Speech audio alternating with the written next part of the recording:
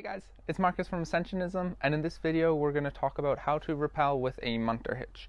Now, a Munter Hitch is a type of knot that you can tie using only a single carabiner that allows you to belay or rappel without a device. In this video I'm just going to touch on the rappelling kind of use of the Munter Hitch. We're not going to talk about belaying at all.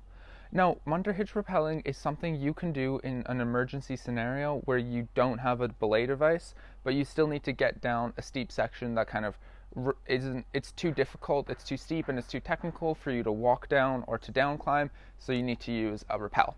And there are other methods to do that, and if you want to learn more about those other methods as well as the Munter Hitch, I have a longer video about it up there. I'll kind of throw that up in the corner right there. Additionally, if you just want to learn about kind of a 6 carabiner rappel, which is similar to the Munter Hitch, except it uses more carabiners and is different in a few ways, I have a video on that as well, and I'll put that up there. So the Munter Hitch, as I said, is basically just one knot that you use. I'll just unscrew this here. It's a knot that you tie that allows you to use a single carabiner to rappel, and because of that, it's really handy in certain situations because you'll almost always have at least one spare carabiner on you.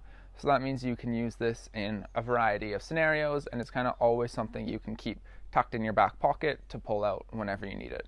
So we're just going to move over to the rope here. I'm going to move the camera and we'll go over how to tie it. So we're all set up here. We're going to go over how to tie the Munter Hitch. Now, you can use it with a single strand or double strand of rope. In this video we're going to do double, but if you ever need to, you can do the same motions with just a single strand of rope.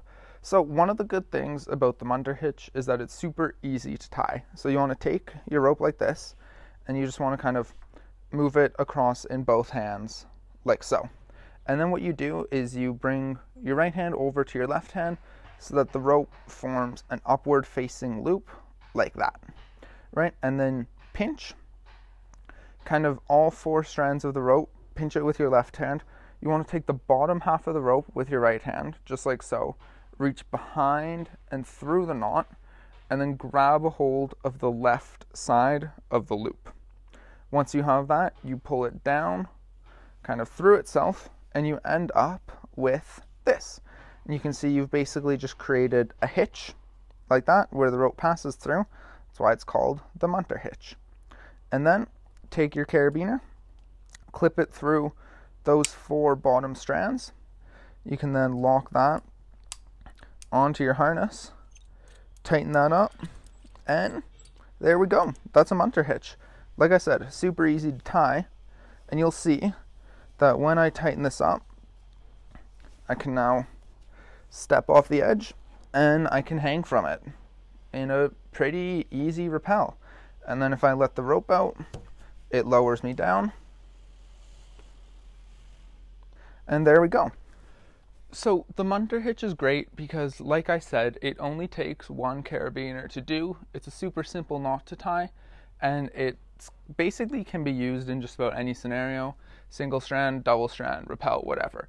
Additionally, you can actually use it to ascend the rope fairly easily. So if you ever have to go back up your rappels, you can get up just like that, and it's not that hard.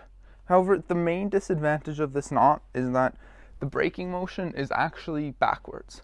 So if you can see here, if I lower my hand, I go faster. If I bring my hand up, I stop. That's kind of the opposite to what most people are used to when they're rappelling. However, holding the rope up like this to lower from feels super unnatural, and I wouldn't really recommend it. So instead, what you can do, if you find that this isn't enough braking power when you're rappelling with the Munter Hitch, you can instead pass it beneath your butt and hold it with your opposite hand, and that creates more than enough friction for you to lower in a controlled manner. Additionally, one of the problems with this knot is that when you rappel from it, it does twist your rope up, and it does kind of create a half kink in your rope every time you pull through it. So by the time you get to the bottom of your rappel, your rope is going to be pretty hopelessly twisted. This isn't obviously the worst thing in the world, especially if you're in a survival situation. Then your rope doesn't really matter as much as you getting down safely. but it is something that you want to be aware of just whenever you use the Munter Hitch. It's not something you should really just pull out at the crag randomly, because you're going to have to spend a good deal of time kind of unkinking your rope afterwards. So that's my super quick tutorial on how to rappel with the Munter Hitch. Like I said, it's a fairly easy knot.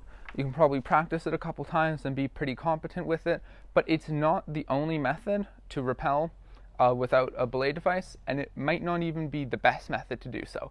So if you want to learn a little bit more about those other methods and how you can stay as safe as possible in emergency situations, check out my video kind of tagged up in the corner there. I go over the Munter Hitch, rappelling with carabiners, and rappelling with just the rope in some body friction rappels. So make sure you watch that to learn as much as possible about the subject. Thank you guys for watching, and don't forget to subscribe.